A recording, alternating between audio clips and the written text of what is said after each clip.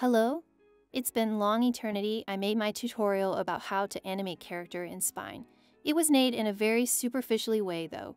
So today, I'd like to delve more deeper into some places. namely show you how to make a live your eyes composition. Before I begin, make sure to like and subscribe, and I'll get started with the explanation. To begin with, it is necessary to create a similar structure using 2 bones for each eye, like this.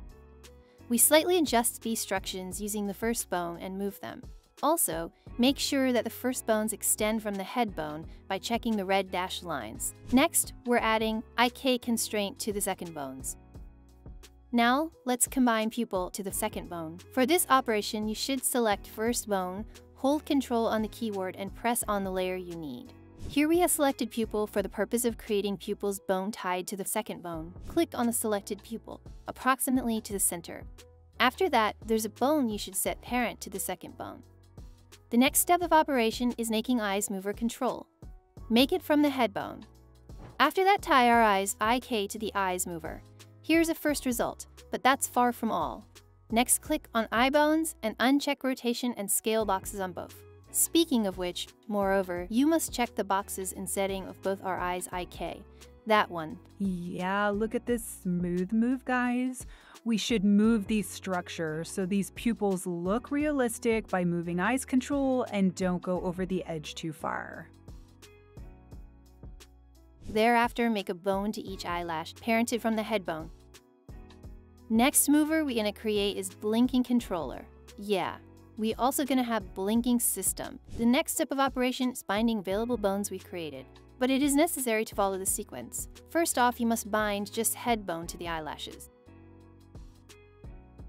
And only then we bind the bones specifically created for the eyelashes. There's also a small feature of mechanic. You should bind upper eyelashes bones to the lower eyelashes. You'll get it later what it's for. The same goes to the face layer. First bind head bone, then the other bones. Alright, it's time to move on to the second stage. Get weighted eyelash layers to the bones. Click on this button to change the workspace. Make this simple animation, like blinking or something. Don't forget to add a smooth graph. And after that, choose eyelashes bone in the weights list and gradually start to add the weight of this bone to these points. Right now, I'm trying to ensure the proper functioning of the upper eyelashes.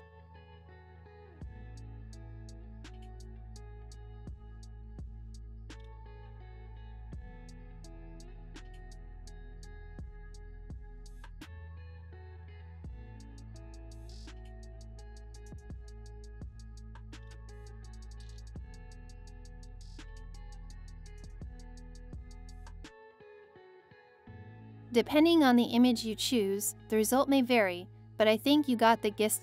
The same thing we do with the lower eyelash.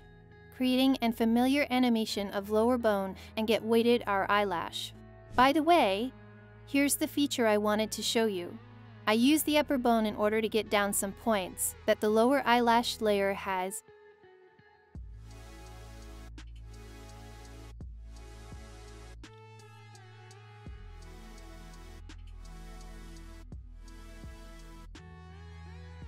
Remember what we bound the eyelash bones to the face? Now, choose the face layer, select the eyelash bone, and get weighted the eyelid points.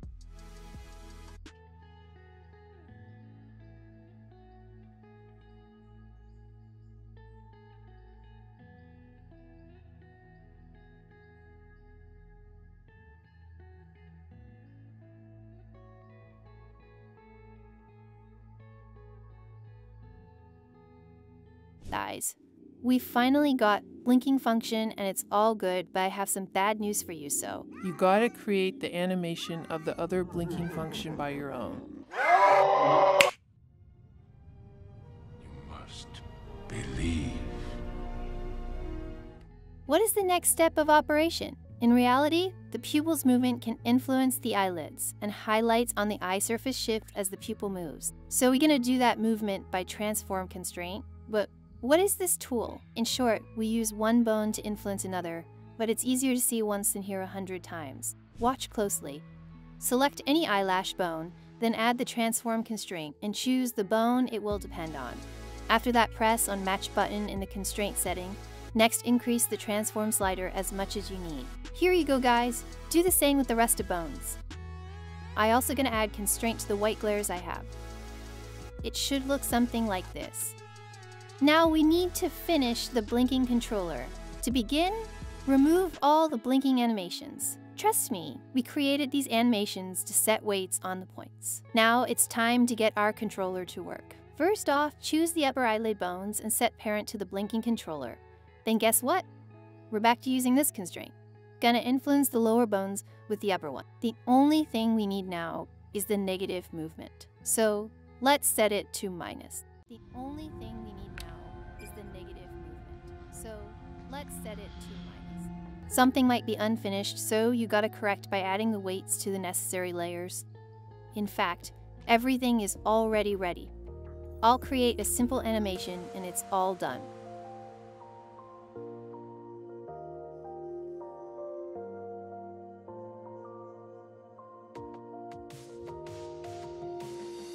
Well, that's it. I hope you had a great time and learned something new. Thank you so much for watching.